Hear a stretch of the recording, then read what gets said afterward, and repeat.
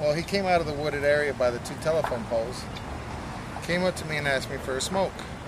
So I handed him a smoke, and then he played with it, looked at it, and then handed it back to me.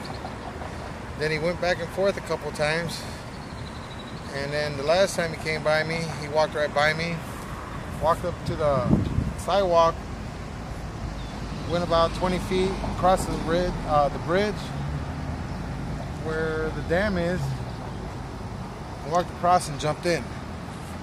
And then I ran over to him, trying to tell him to get out and what's wrong with him, and he wouldn't get out, and he just kept going. I was like, come on, dude, get out. And I stopped the little truck and asked him if he had a phone.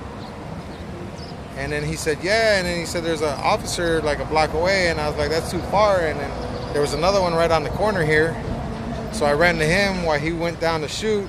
I told him, hey, there's a guy that jumped down and went down to shoot. And I said, I gotta go. And I tried to find him, and we couldn't find him anymore. So yeah, that was pretty much it.